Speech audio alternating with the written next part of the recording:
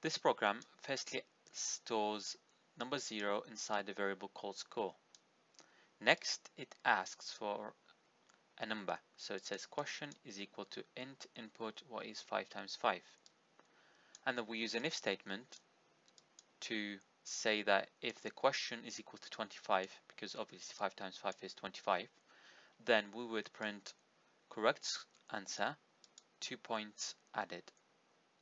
And we would add 2 points to the score. So we're saying score is equal to 0 plus 2.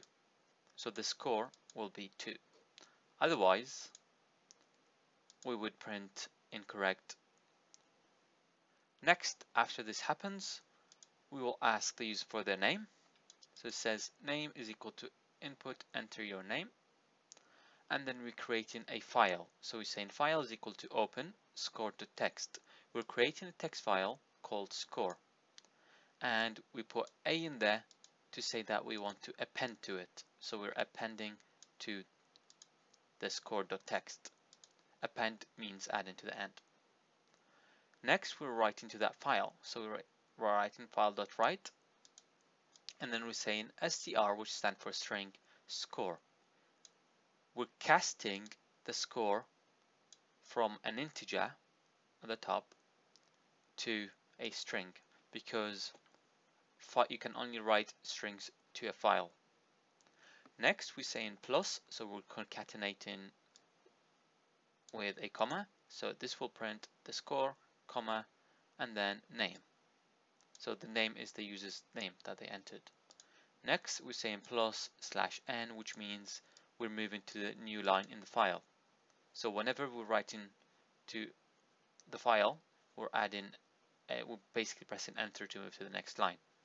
And then we're closing the file. Remember to always close the file, otherwise it will not work properly. Next, we're saying file is equal to open. So we're opening the text file called score again, but this time we put R in here, which stands for read. So this time we're reading from the file, we're not appending to it. Next, I'm creating a variable called read the file equals file.readLines. This will read all the contents of the file. Everything inside that file will be read and stored inside this variable. Next, we put stored data. So this is a variable, and I'm using a function here called sorted. This is a function implemented by Python, and what it does is basically it sorts the file into numerical or alphabetical order. So in this case, because at the top we're writing the score first, it will sort the score into numerical order. So it will start from the bottom, so 0, 1, 2, 3, 4, 5, and so on. However, what we're saying here is sorted read file, so it's sorting the file into numerical order, then we're reversing it. So basically, instead of going 1, 2, 3, 4, 5, 6, it would go 6, 5, 4, 3, 2, 1. So it goes from the highest to the lowest because of this reverse function. So we're using reverse equals to true. We're reversing that order. Next, we're saying print top 3 scores, and then print position. So position, and then /t.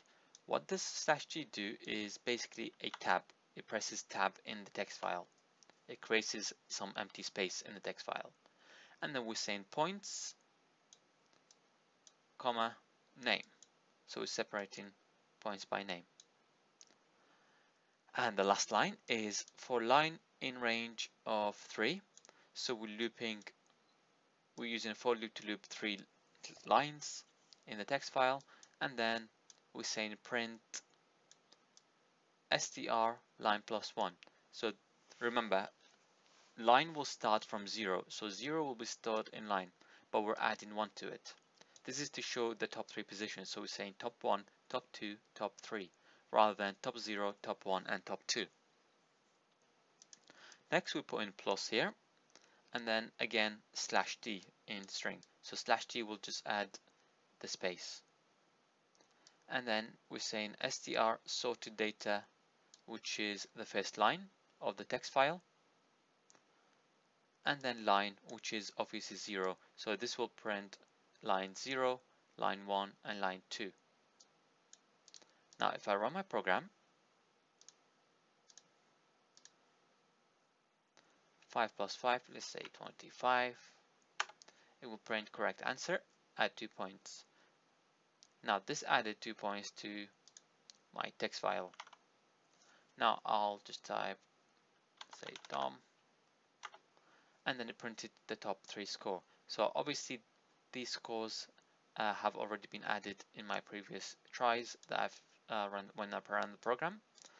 So if I open that file, score.txt, and for example, Don at the top, let's see, I'm just going to change allo to 5 and save it.